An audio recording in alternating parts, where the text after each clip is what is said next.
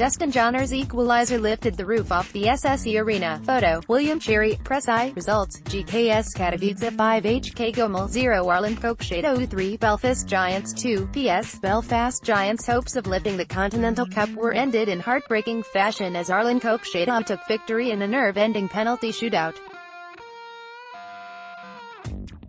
It was quite a night as Giants looked to become the second British side in 3 years to win the European competition and produce the sort of performance worthy of the title. The Kazakh side took the lead after 11 minutes when Sergei Yegorov deflected Alexander Nesterov's shot from the blue line to beat home goalie Tyler Bezkaraweny. Arlan added a second towards the end of the first to make Belfast's job that little more difficult when Vladimir Moleyev squeezed his effort into the Giants' goal. Gaznikov beats Tyler Bezkaraweny in the shootout. Photo, William Cherry, Press Eye. With the lead to protect, Arlan were tough to break through, but it wasn't for the want of trying by Belfast, who weren't even close to giving up on their dream. Still 2 down, Giants went into the third period determined to pull it back, and with a huge crowd in attendance, they weren't going to let them down. Kyle Bond's effort was spilled, allowing Chris Higgins to pounce and show they weren't out of this contest yet.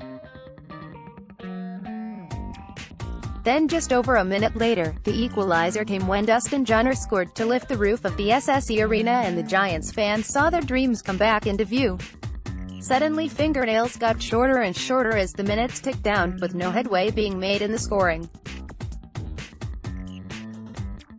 Kazakhstan side Arlan Kokshetau won the Continental Cup in Belfast this weekend. Photo, William Cherry, Press Eye. Belfast impressively killed off a late 5-on-3 Arlan power play to drag the final into overtime and had to do more killing in overtime, but the defense and Bezkaraweny stood firm. The game went to a shootout, and although Dustin Johner's equaliser after Yevgeny Gaznikov's strike, the Kazakhstan side took victory when Gaznikov netted in sudden death. The journey had ended for Belfast, but not in the ideal way. However, they fought tooth and nail and done themselves proud on a memorable night in Northern Ireland. Earlier in the day, GKS Katowice ended their weekend in Northern Ireland on a positive note as HK Gomel were shut out for a second game of their 3, beaten 5-0. Mikołaj Lopuski scored a hat-trick in the first 21 minutes to put the Poles into a commanding lead, the latter 2 of which were on the power play.